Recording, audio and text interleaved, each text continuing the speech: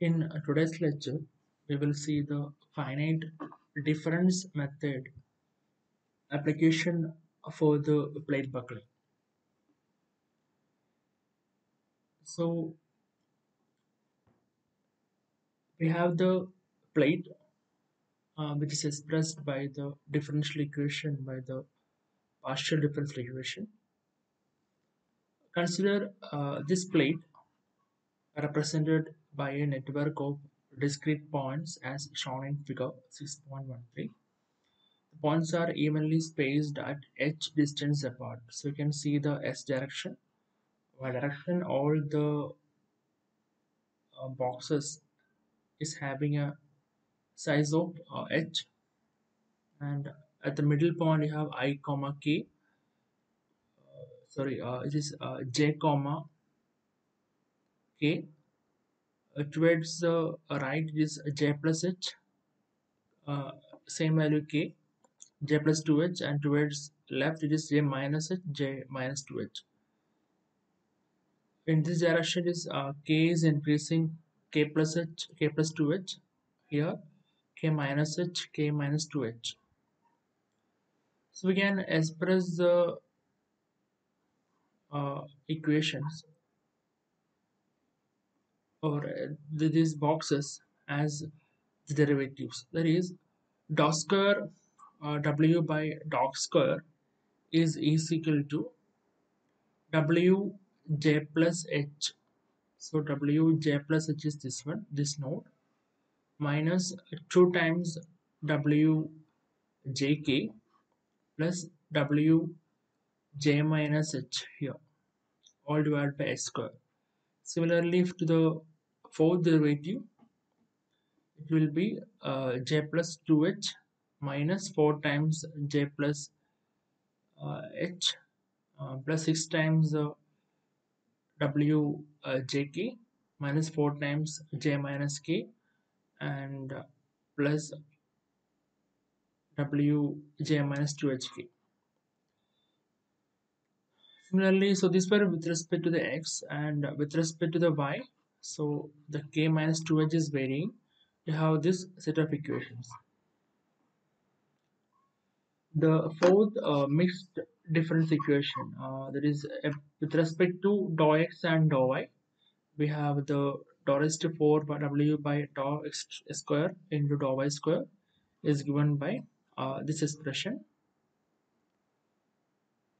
1 by h raised to 4 into w j plus h k plus h minus 2w into j plus h comma k plus w j plus h comma k minus h minus 2w j k plus h minus 2w j k plus w j k minus h plus w j minus h k plus h minus 2w j minus h h plus w j minus h h k minus h.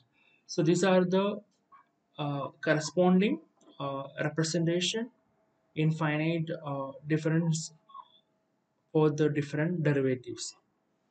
So we are going to solve the problem of a biaxially compressed plate. So in the previous video we have seen the solution for a uniaxial compressed plate.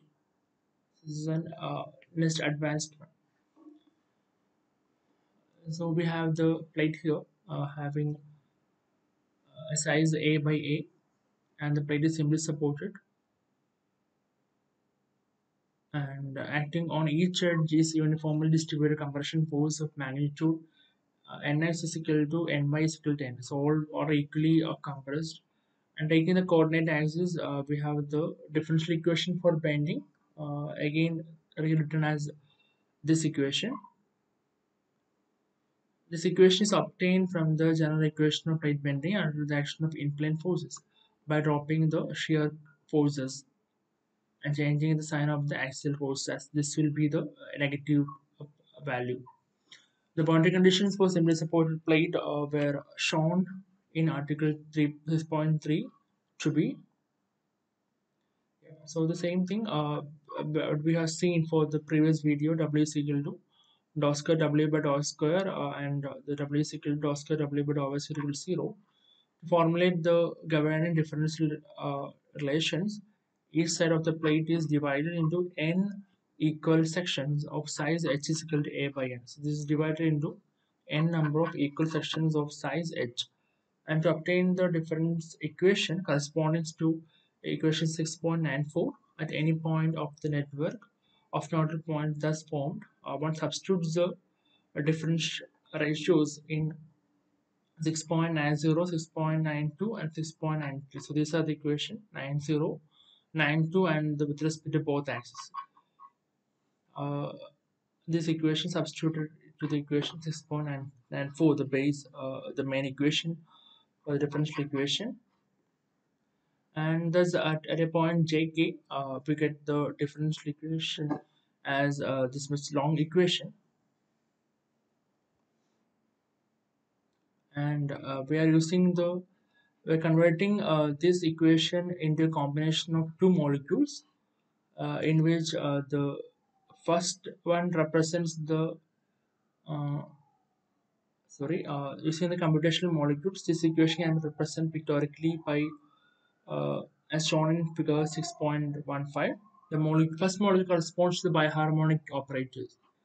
This biharmonic operator, and the second molecule of the sum of the difference in x and y directions.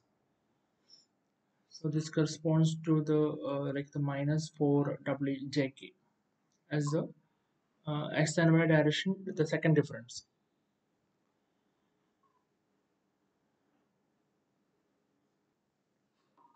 So it is found that the deflection at two alternative points will be just a reversal of sign. This w j minus 2h k will be equal to minus wjk.